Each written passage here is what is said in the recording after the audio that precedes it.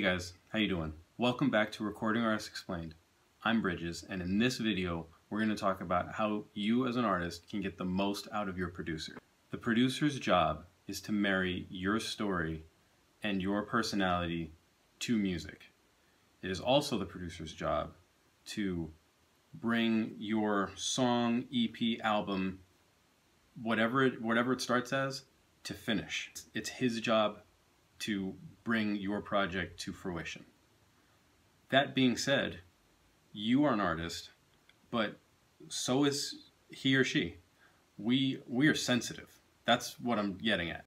We might not want the limelight as you, the artist, do, but we are artists behind the boards. We are artists behind the computers. We are artists behind the scenes. So that being said, we are sensitive.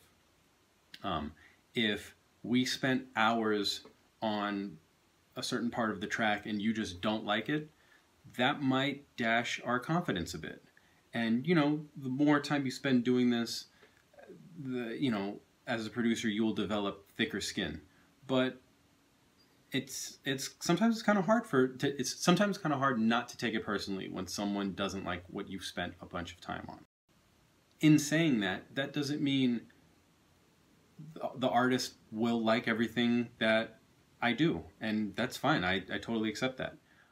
If I'm working with someone and they don't like something, the more descriptive they can be about why they don't like it, it just helps all of us, because I'll know what choices to make in future songs, so we don't even need to, I'll just know not to pick those kinds of sounds for you in the future, you know? But if I'm working with someone and they say, hey, can you just make this better? That is the worst. I mean, that hasn't happened in years. Like, I'm blessed that I'm not working with artists like that. But yeah, the more descriptive you can be, the closer a producer can bring the song to what you're hearing in your head. Now, also, producers, we're sensitive, so we love compliments. I can't tell you how much better it feels to work with an artist when I know they trust me versus an artist when maybe I'm still earning their trust. I love when an artist will tell me, oh, I love what you did with my vocals there, or I love how you always make your drums slap so hard, or whatever the compliment is that they feel like giving. That will embolden me to put more of myself into their records. And you might not know this as an artist, but every producer has some weird technique or some weird sound bank he's been creating, or basically there's something that he thinks that is too weird to put on most artists. Everybody has it. And if you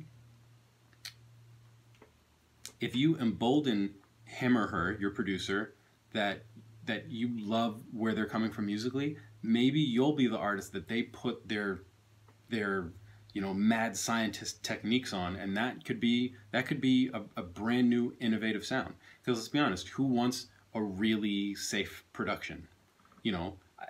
I mean, sometimes you're going to want something that is a bit more obvious, so it can be more of a single, but you don't want to just come out with another Z record, do you? Basically, the more descriptive you can be about what you want, the better. When I'm starting to work with an artist, I like to make Spotify playlists. I like to understand where my artist is coming from, and it can be multi-genres. Like, what do you listen to in high school? What are you listening to now? What do you think your project's going to be like? All this stuff. And I love it because I can draw upon so many different sources. Like, it's very easy for me to say, oh, cool, you like SZA, so I'll take some vocal production ideas from that, and like, oh wow, you put in Tame Impala, like, oh wow, those drums are cool, and then you put in Justice, cool, slap bass samples. So just off the top of my head, I just made this up. So if we had the vocal production of SZA with the slap bass of Justice and the drums of Tame Impala, that's a brand new thing that no one has ever heard, ever. And I know that because I just made that up, and I might use that. But, so Spotify playlists are awesome. And you know what? If every producer that sees this steals that idea. It's all, whatever. It's infinite. You can do this millions of times. So yeah, utilize that. I like to make Spotify playlists for every artist that I work with, and I encourage them to put in as off the cuff of references as they can, because it's very easy for us to draw upon different things when piecing together their sound. And also, I encourage them to get as specific as they possibly can with me. You know, if they're telling me that they like the bass on, you know, this Weekend song, and they like the vocal production on a SZA song, that tells me two things. They know exactly what they want, and they'll be able to hear when it's not what they want, which is great. I don't want to have guesswork. I'm in the business of helping people. I want that sound in your head to be a real thing. A great producer will respect your artistry and the fact that you know exactly what you want, and he'll be up for that challenge. I love mixing stuff together, so let's do it. As much as you can use descriptive vocabulary like, can we make the drums hit harder, or can the vocals be wetter? These kinds of very specific phrases are always preferred to, can we make the vocals sound better? Or, I mean, really, that's just the worst one to get. Better is the worst one. So just never use that. Your producer will thank me for it, or I will thank you for it.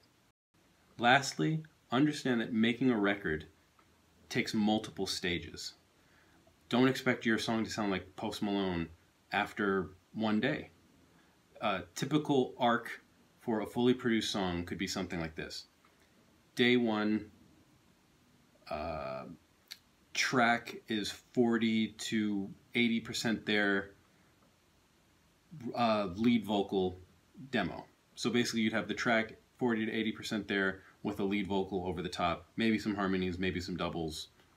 You know, you might actually have the track, verse 1, chorus, and then I could send you home with verse 2 open, so you can write verse 2 and come back with that the next time. That's pretty common. That happens. Then the next day would be finish lyrics and then do final vocals, you know? Day 3 would be me taking the vocal session, and now I'm comping, editing, tuning, and getting your final vocal takes together. Then I would take a day and import your final vocals back into the project and produce around that, because I don't want to have the track 100% done and then add your vocals to it. That would be calamity. I want there to be room. Your vocals should be speaking more than the track, number one.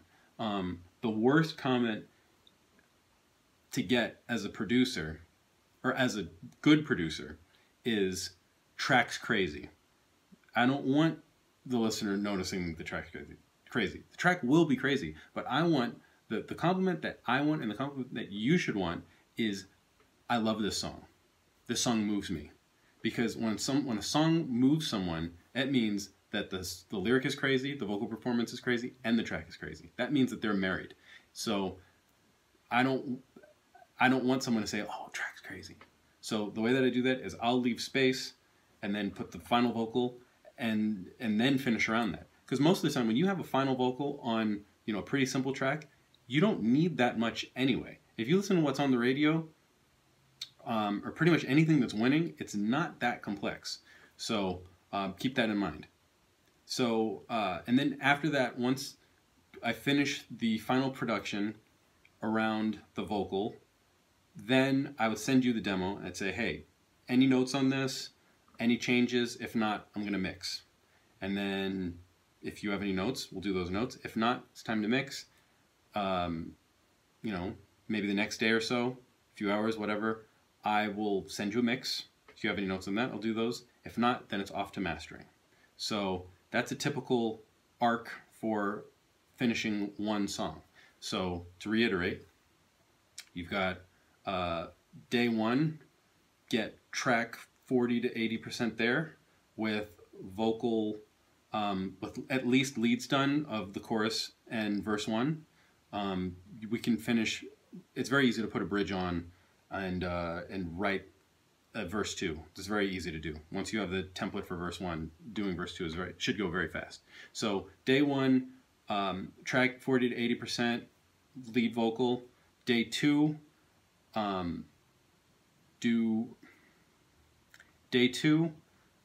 finish all the vocals, harmonies, doubles, all that stuff, vocal arrangement. Then day 3 and 4 would be on my own. That would be comping, tuning, editing vocals, and producing around the finished vocals, and then mixing, then mastering. So yeah, it's what is that, a 5-step process? After that, congratulations, you have a song that's fit for consumption.